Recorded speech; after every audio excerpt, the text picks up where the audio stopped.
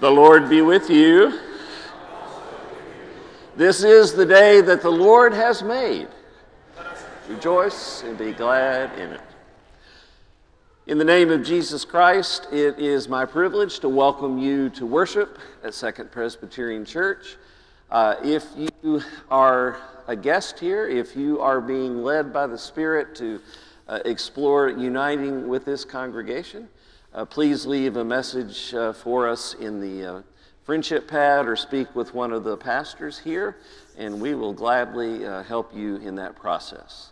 But again, we welcome all online as well as in person today. The psalmist says, "Bless the Lord, O my soul, and all that is within me, bless his holy name. Bless the Lord, O my soul, and forget not all God's kindnesses." And today, this opportunity together as the people of God is surely one of those great kindnesses. We worship God as we sing our hymn sing. Yes. Good morning. Someone asked me this week, how did this tradition of singing at the beginning of the service in the summer begin? And I don't know, but I think it's a wonderful thing. And I know it's been more than 40 years, so we are very delighted that we continue this great tradition. This morning we have hymns 1 through 449, and I'm going to do an odd little thing, and I'm going to start over on this section over here on the side. Does anybody have a favorite hymn in 1 through 449 that you'd like to choose? We can come back. Oh, I see a hand back there. Okay. Did you say 465? Okay, that's in the second half, but we'll go ahead and... Do you have that? Okay, good. We do each half because he has a book that goes for each half of the hymn, but he had it handy, so we've got you covered. 465.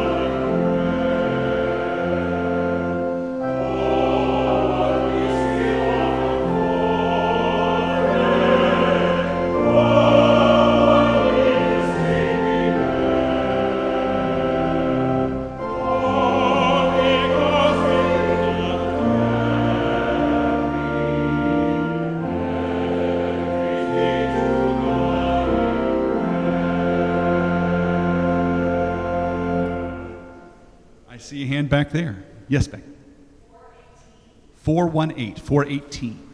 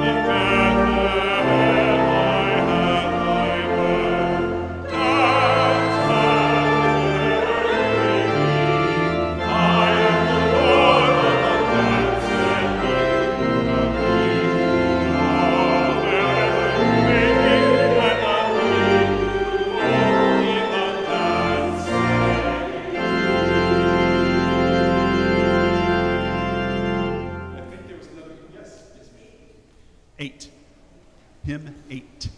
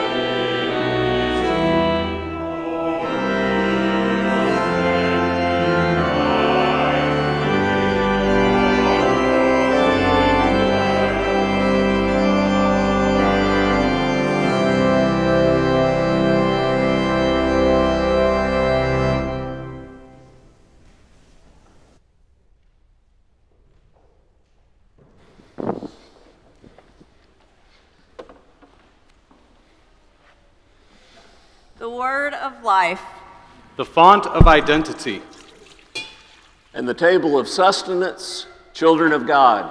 Welcome home.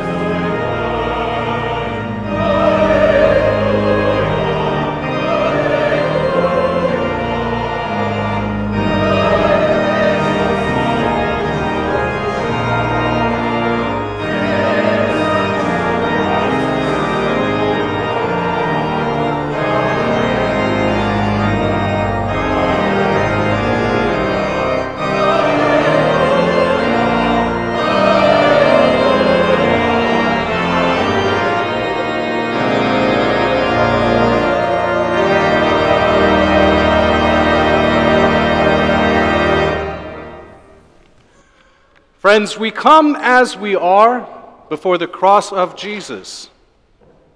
We are invited to be restored and forgiven, each one of us and all of us together. Let us pray. Loving Creator, with a gardener's tender touch, you planted your people to bear good fruit, but we bear wild grapes. With a welder's fierce fire, you fashioned your people to glorify you. But we are riddled with impurities. In your generous mercy, O God, regard the vine you planted, save and restore us. Reform the vessel you crafted. Cleanse and refine us. Give us life, O God, that with our whole being we may worship you rightly.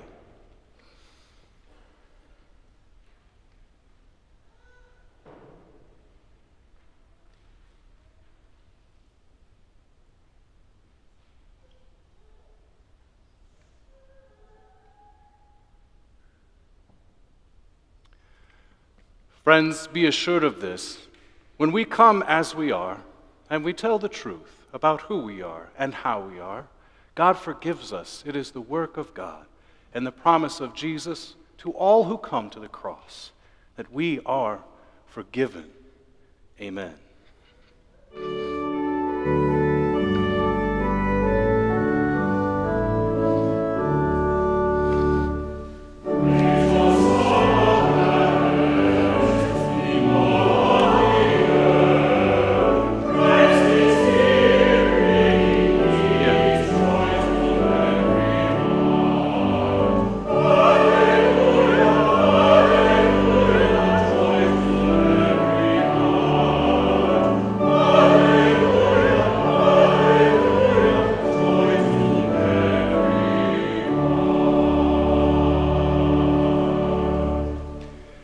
The proclamation of God's forgiveness carries with it the promise of God's peace. May the peace of the Lord be with you always. And as we share a sign of peace, we invite the youngsters to go ahead and go to their programming.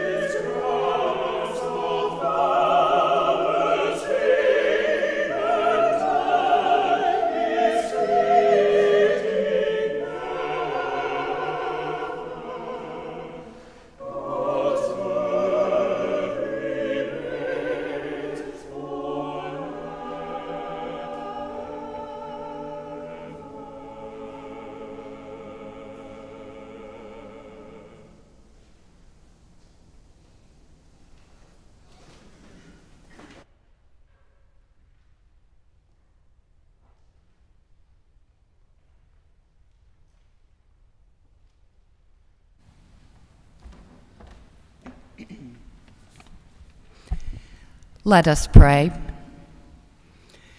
Open our ears and humble our hearts as we approach your word read and proclaimed today, great God. May we listen, discern, and follow the path you intend for us. Amen. Our first reading is from Isaiah. Listen now for the word of the Lord. I will sing for my beloved, my song concerning his vineyard. My beloved had a vineyard on a very fertile hill. He dug it and cleared it of stones and planted it with choice vines. He built a watchtower in the midst of it and hewed out a wine vat in it. He expected it to yield grapes, but it yielded rotten grapes. And now, inhabitants of Jerusalem and people of Judah judge between me and my vineyard. What more was there to do for my vineyard than I have not done in it? When I expected it to yield grapes, why did it yield rotten grapes? And now I will tell you what I will do with my vineyard. I will remove its hedge, and it shall be devoured. I will break down its wall, and it shall be trampled down. I will make it a wasteland. It shall not be pruned or hoed, and it shall be overgrown with briars and thorns. I will also command the clouds that they rain no rain upon it. For the vineyard of the host of hosts is the house of Israel, and the people of Judah are his cherished garden. He expected justice, but saw bloodshed, righteousness, but heard a cry. This is the word of the Lord.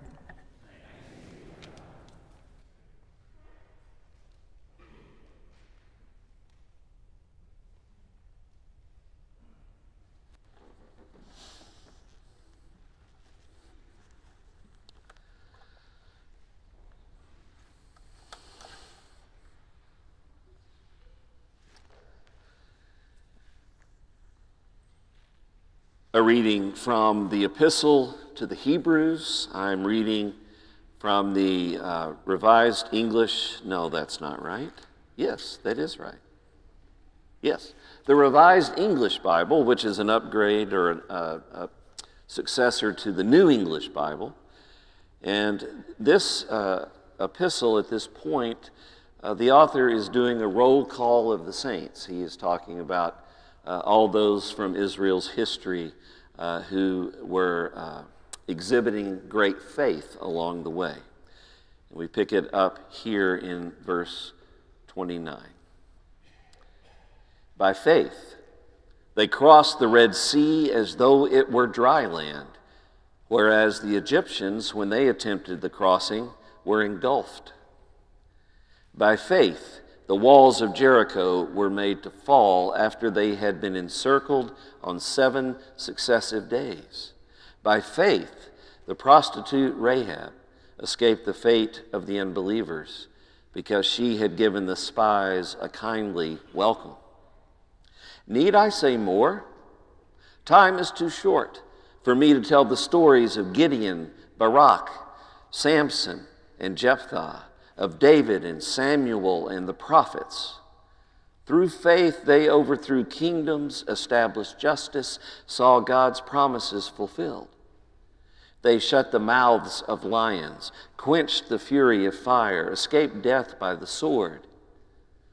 Their weakness was turned to strength. They grew powerful in war. They put foreign armies to rout. Women received back their dead, raised to life. Others were tortured to death, refusing release to win resurrection to a better life. Others again had to face jeers and flogging, even fetters and prison bars. They were stoned to death. They were sawn in two. They were put to the sword. They went about clothed in skins of sheep or goats, deprived, oppressed, ill-treated.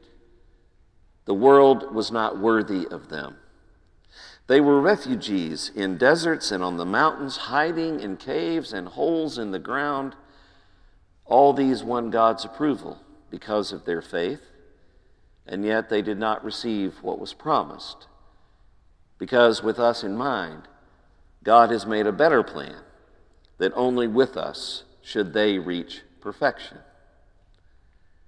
With this great cloud of witnesses around us, therefore, we too must throw off every encumbrance and the sin that all too readily restricts us, and run with resolution the race which lies ahead of us, our eyes fixed on Jesus, the pioneer and perfecter of faith.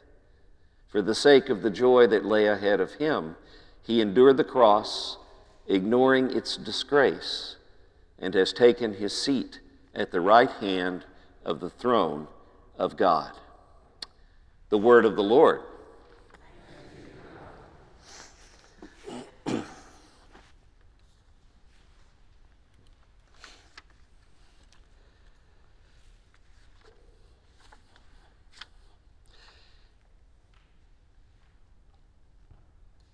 I doubt it could be the case, but it may be part of getting older that my vision is not exactly what it used to be, especially at night. Not too long ago, I realized something, and it was painful. I realized that when I was driving, that my focus, my gaze was just in front of the car, past the hood, not right in front of the car, but my focus was maybe 40, 50 feet out. Well, any driving instructor, any expert will tell you that is not the safest or most effective or smoothest way to drive. Right? No. How were you taught to drive? But instead, what we're supposed to do, they say, is to keep our gaze on something far down the road, keep our gaze well ahead of the car, and our peripheral vision will take care of the rest. So, lately, I've been making a conscious effort to do just that, to raise the line of vision a little bit to what's coming, to see it well in advance, to get a clearer view of what lies ahead. But it is so easy to fall back into that habit, right? That habit of fixing one's gaze at what is just ahead. This writer to the Hebrews, the preacher, is like a coach in the locker room at halftime. And he's trying to encourage or motivate a team that is just getting stomped. And he does the coach-ease language, right? You can still turn this around. You have what it takes. Remember how you were in the same situation a number of times and, well, you managed to claw your way back and to make it a game and maybe even to win. Now get on out there and do it.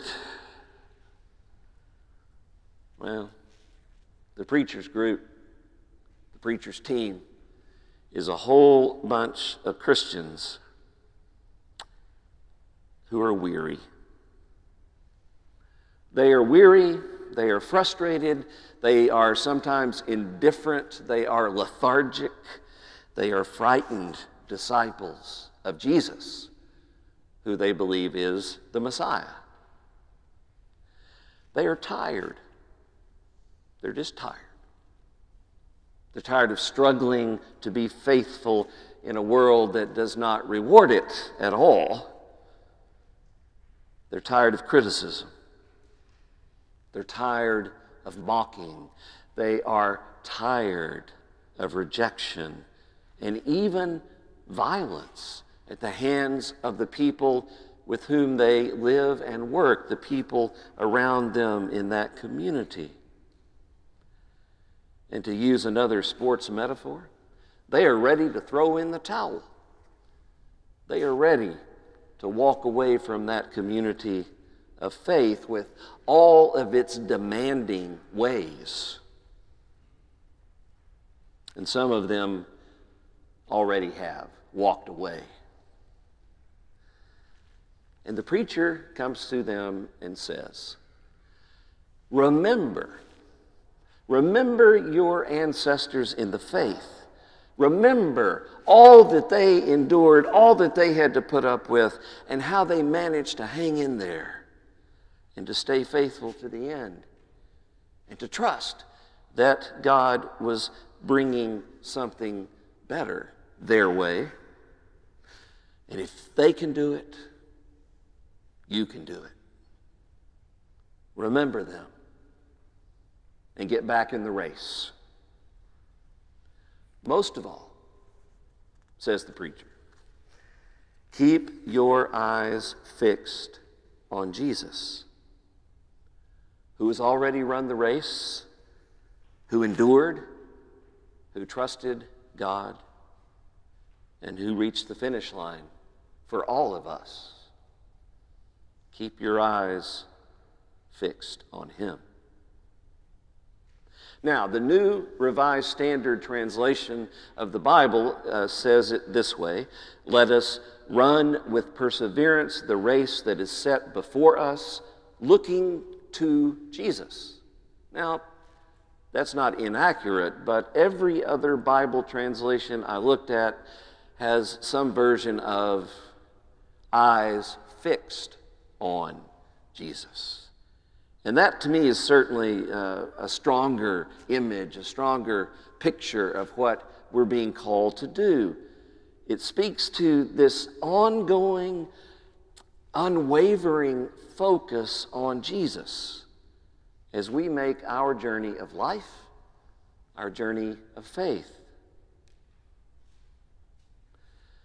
There's an old folk song, and I learned something new this week. That was nice. An old folk song that used to encourage its listeners, keep your hand to the plow, hold on. And somewhere along the way, somebody changed the lyrics to keep your eyes on the prize, hold on. And that became kind of an anthem during the civil rights movement of the 50s and the 60s. Hold on, hold on. Keep your eyes on the prize. Hold on.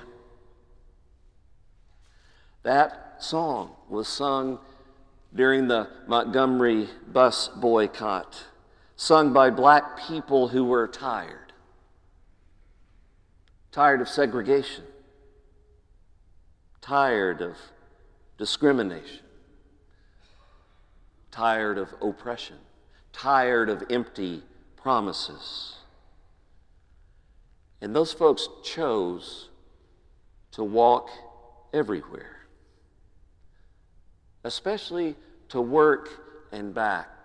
And many of them were working in jobs that required them to be on their feet all day. And then on top of that, they were walking 8, 10 miles a day. They chose to walk rather than supporting the bus company that enforced that Jim Crow rule that said black people had to sit in the back of the bus, or at least behind the most upfront white person. That boycott, and I didn't remember this, but I was not born yet, but I didn't remember from history that this boycott lasted 381 days, from December of 55 to December of 56. And there was one walker, a woman known as Mother Pollard. We don't know her real first name, but she was called Mother because she was a saint, an elder in the church. She was an elder at Dexter Avenue Baptist Church. And that happened to be Martin Luther King's church. And Dr. King suggested to Mother Pollard, as that boycott wore on and on, that because of her age, she was around 72, and that sounds young to me now, but because of her age and because of her health, maybe she should consider riding the bus again. Once in a while, at least. And she gave this famous reply to him: "My feet is tired, but my soul is rested." Her focus, her gaze was on the promise of what was coming. The promise of knowing the joy of a more just world. And she kept her eyes on the prize. In fact, she encouraged Dr. King in his own tired and discouraged times, encouraged him to keep running the race. Fixing our eyes on Jesus, keeping our eyes on the prize, is the preacher's remedy for all discouragement, despair, and fear as we walk our own road of faith. But Lord, how easy it is to lose focus. How easy it is to fix your eyes on everyone, including self, everyone but Jesus. How easy it is to fix our eyes on everything but Jesus' way. As someone once put it, we are often like a dog who wanders into a whistling convention. We're pulled this way, we're pulled that way, we cannot get settled, we are frantic. We don't know who to follow, we don't know where to go, help, help. Without the right focus, we flounder, we drift.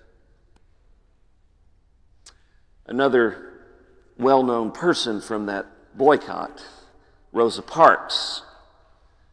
Her refusal to take a back seat was the ignition for that boycott. She once said this: "Stand for something, or you will fall for anything." Today's mighty oak is yesterday's nut that held its ground. What is it that anchors you? Where is your focus? Where do you direct your gaze? Fixing our eyes on Jesus. What does that mean? How do we keep our focus? Well, certainly it means the things that we do as people of faith. It means prayer and scripture and worship. But I think the preacher is also saying that focusing on Jesus is not an activity, but it is a way of life. It is a way of being. It's not just turning to Jesus when we need something, not just turning to Him when our world falls apart. To fix our eyes on Jesus means that we orient, we steer, we guide our lives by Him. That He is our compass. He is our map. His presence with us, His values, His vision of what it means to be fully human, His vision of who God is, His vision of how God is at work in this world. That's what orients us, grounds us, anchors us, and leads us to what is true, what is real. As an old spiritual puts it, and we were going to sing this today, but we decided not to, I admit it, Jesus is the one who guides my feet while I run this race. Our mission co-worker friends, Sherry and Dustin Ellington, were with us a couple of Sundays ago.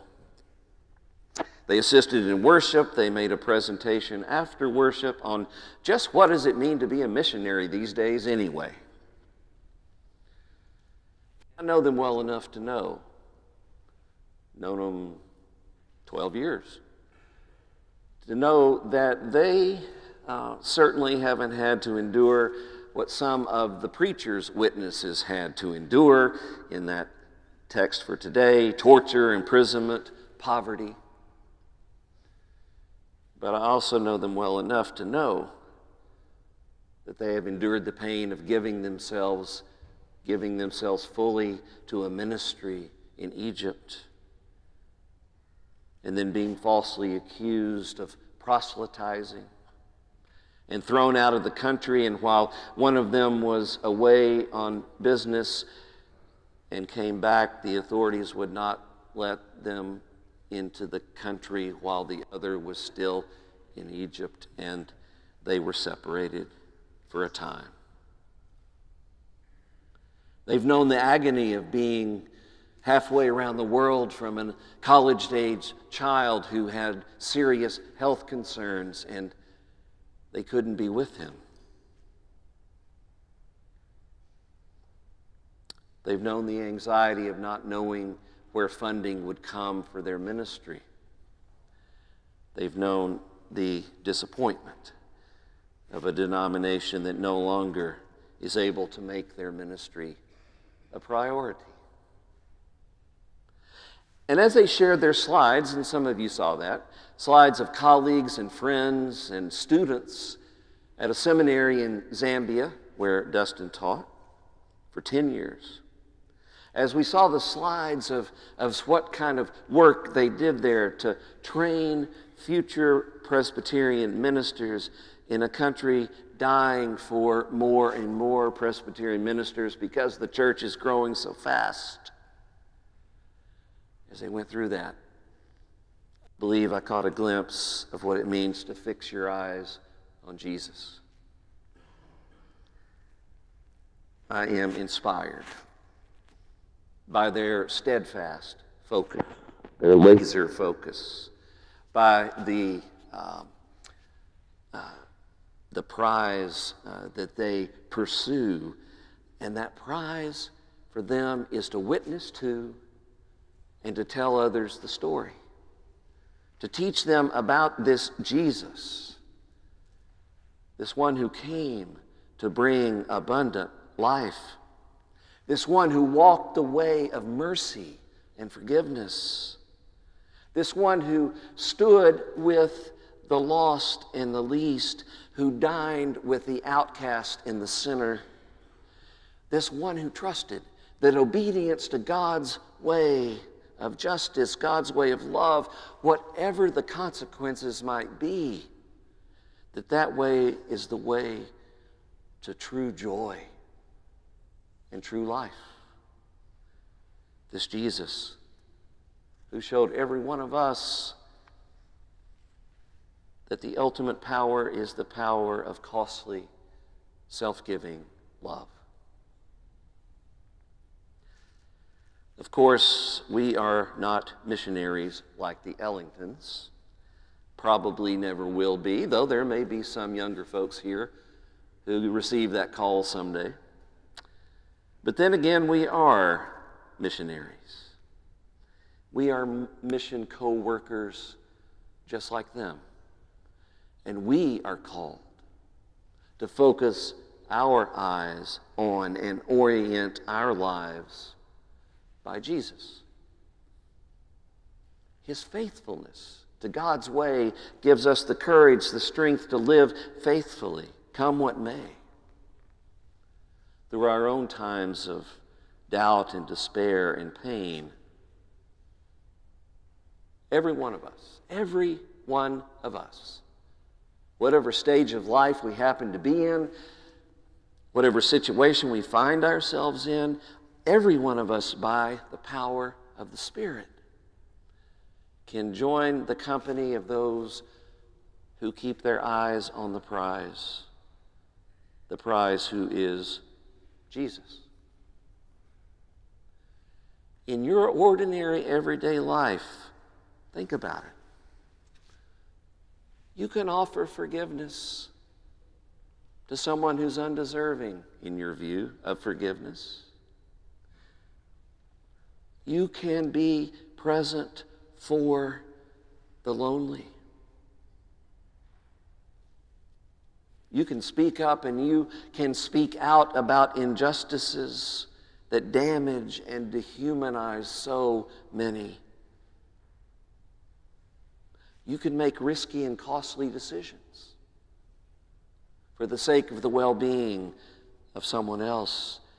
You can refuse to buy into the lie that money and power and violence rule this universe. The lie that hate wins and death is invincible. You can do that. And the great cloud of witnesses sings. And we join in. Hold on. Hold on. Keep your eyes on the prize. Hold on.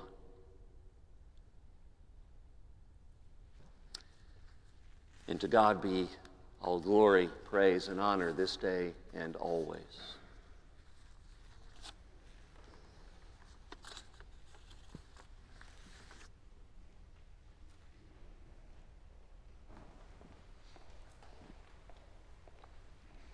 I invite you to rise in body or spirit and join me as we affirm our faith together. Jesus Christ is the image of the invisible God, the firstborn of all creation. In him all things in heaven and on earth were created, things visible and invisible. All things have been created through him and for him. He himself is before all things, and in him all things hold together. He is head of the body, the church. He is the beginning, the firstborn of the dead, so that he might come to have first place in everything. For in him all the fullness of God was pleased to dwell, and through him God was pleased to reconcile all things, whether on earth or in heaven, by making peace through the blood of his cross. Amen. Please be seated. All that we are and all that we have already belong to God. So let us give back what has generously been given to us.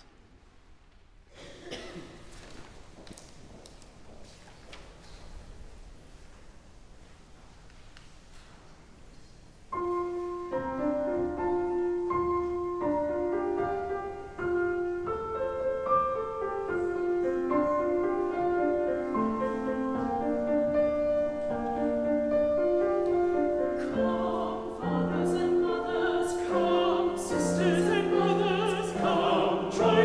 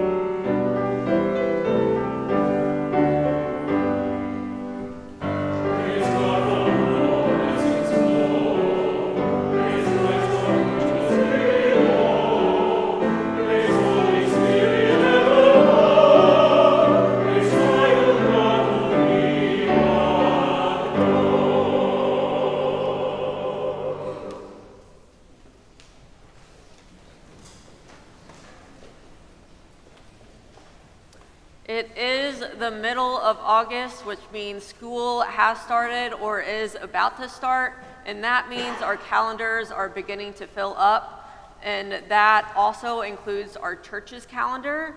And so as our programmatic years begin, we would like to invite y'all to keep an eye out for information on volunteering to paint or clean our building to make it in the best shape possible before our programmatic year begins.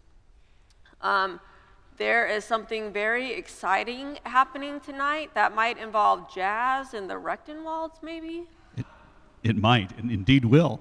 We hope that you will join us tonight at 6:30 in the Chapel Circle. We are pleased to present Nick Rechtenwald and his jazz quartet, some of the folks that he's been playing with up in Bloomington, but also his mom, Christina, and his sister, Isabella.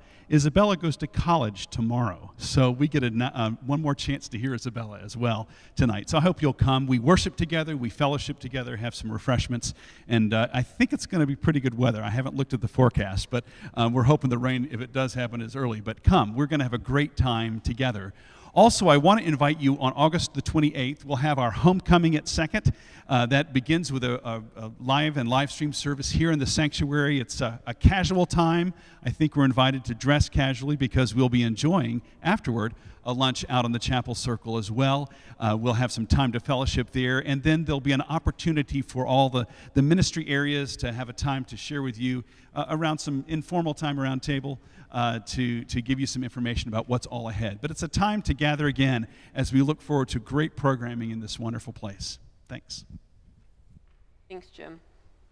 I invite Sunny Seal to speak to us a little about spot groups this morning.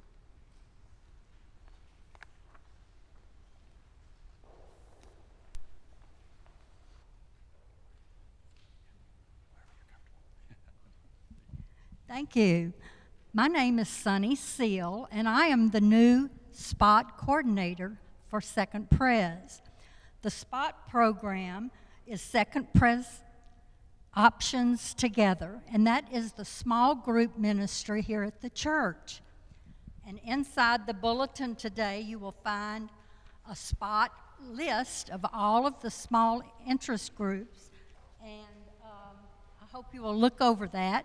We're going to have a fall kickoff on August 28th for you to sign up for an interest group. And right now we have 10 groups, but if you find on this list that your interest is not listed and you would like to start a new group, please contact me so we can add your group to the list. Matthew 18:20 says, "When 2 or 3 are gathered in his name, I will be in your midst." So speaking to some of the spot groups, I heard an interesting story where one lady had surgery, and it was her small group that became the heart and the hands of Christ by ministering to her after her surgery. They brought food to her, they sent cards, they dropped in to check on her recovery, they phoned to see how she was doing. So I hope that you will look over this list and find a spot where you fit. Thank you so much. Thank you, Sonny. Rich just leaned over to me and said, I thought spot meant second pres on tap. So maybe that's not an option right now, but maybe Rich will start that option for all of us on August 28th. So thank you, Sonny, for teaching us a little more about what spot really means. Our mission of the month for August is Bellwood, and in our weekly Seconds to Go email, there is a more complete list of what items they are looking for. So I invite you to go and look in our weekly Seconds to Go email and support our mission partner, Bellwood. Steve, would you like to say something about next week? Sure.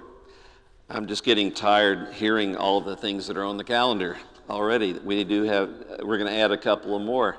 Next week, we will have a guest preacher here. Steve Eason, who's a retired Presbyterian minister, lives in Brevard, North Carolina. Did I say that right? Was at Myers Park Pres, one of our big churches in North Carolina, also for many years. I spent an hour on the phone with Steve one time, so we're kind of like simpatico, you know. We like to talk a lot, and he's an easy guy to get to know, and I think he will bring a good message, a powerful message to us next Sunday.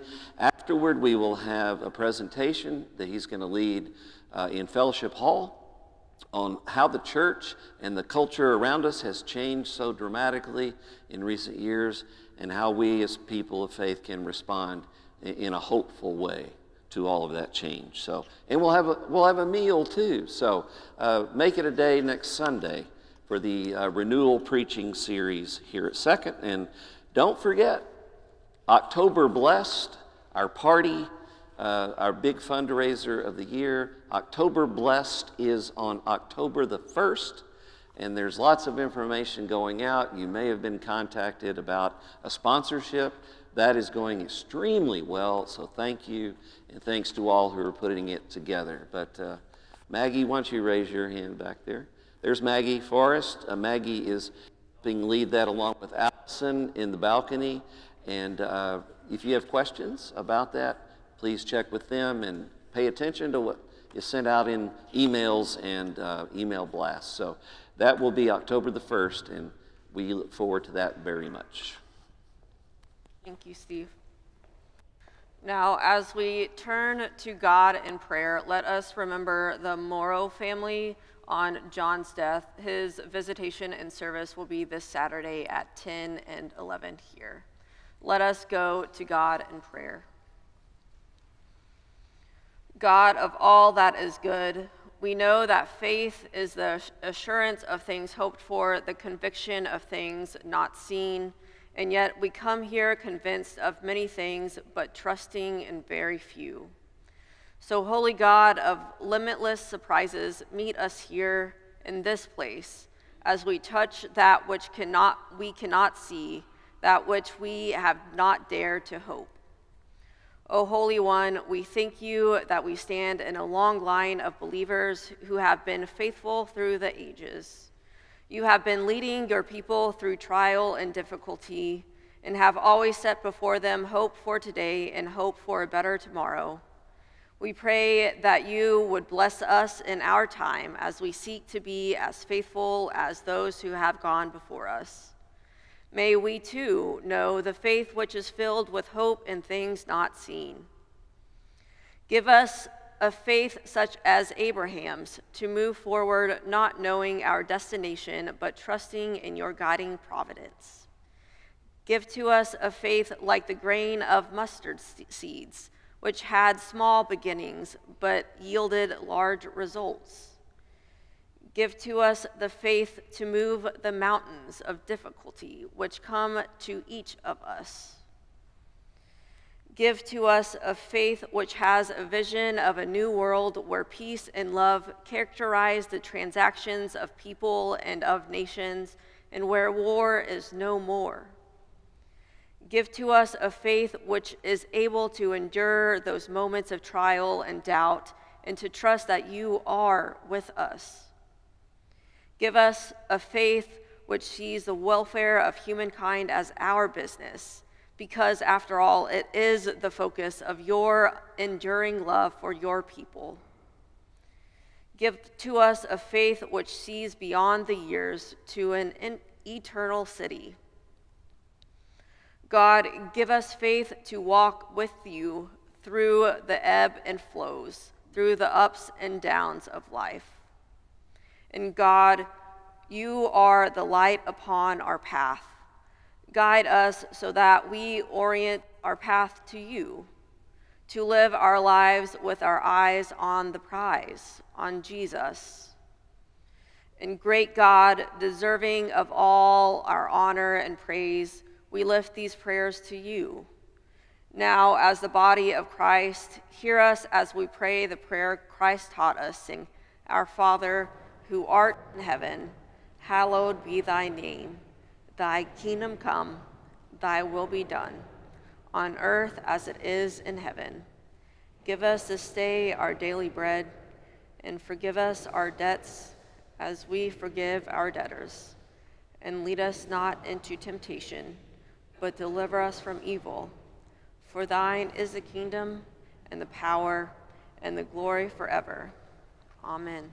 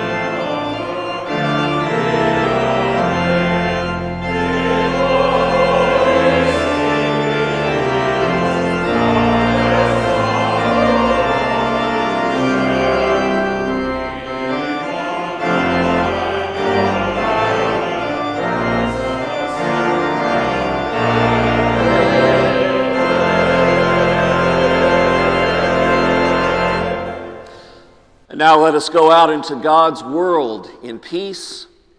Have courage. Hold on to that which is good. Return no one evil for evil. Strengthen the faint-hearted. Support the weak. Help the suffering. Honor all people. Love and serve the Lord, rejoicing in the power of the Holy Spirit. And the grace of our Lord Jesus Christ, the love of God, the fellowship of the Spirit be with you today and remain with you always. Amen.